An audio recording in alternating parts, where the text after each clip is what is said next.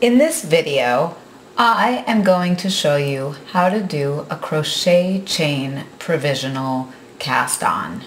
You're going to want to work your initial crochet chain with a smooth scrap yarn that is a similar weight to the yarn of your working project. So the first thing that you need to do to work this provisional cast on is to make a crochet chain.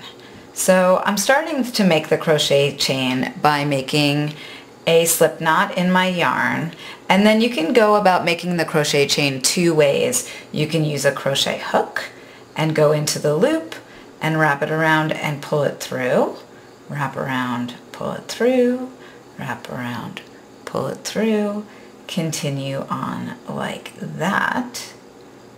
Or you can make a crochet chain just with your fingers. I actually call this finger knitting, and it was the first technique I taught my daughter how to do, where you're reaching through the loop and pulling through and picking up the yarn. You see, you can get the same size stitch whether you're using the crochet hook or just your fingers. I have a little game that I play with kids when I teach them this. I say this is the lake, and they're reaching through the lake and grabbing a fish and pulling it through. So either way you want to work it, you just don't want to pull too tight when you're making the stitches, because you're going to want to be able to get into the back of those easily. The other thing you want to make sure you do when you make your crochet chain is that you're not twisting your loop. See, like that, the loop is twisted. You want to leave it so it stays untwisted from stitch to stitch. Now the next thing that you're also going to want to do is put on probably like 5 or 10 more crochet chain stitches than your pattern calls for your provisional cast on. Okay? Once you have all of your crochet chains done, then you're going to cut your yarn and just pull the tail through that last loop to tie it off. The next thing that you want to do is tie a knot or two in the end of that tail. What that's going to do is tell you which end to unzip from. Have you ever tried to open up a bag of dog food that is sewn on the top, and one end is quite easy to rip it out and the other end it's quite difficult? It would be the same with the provisional cast on chain. So if you tie this knot, you'll be good to go for knowing which end to rip out from.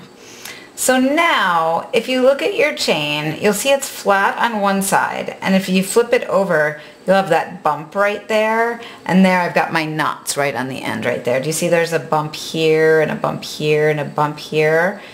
This is the back side of your chain, and what you're going to do is go in a stitch or two, and then take your needle and go underneath that bump right there. So just stick your needle in right there, and then grab your working yarn, put it over your needle just like you're knitting a stitch, and pull it through onto the needle. You now have one provisional cast on stitch. So again, I'm going in under the bump, wrapping my yarn around, and pulling it through.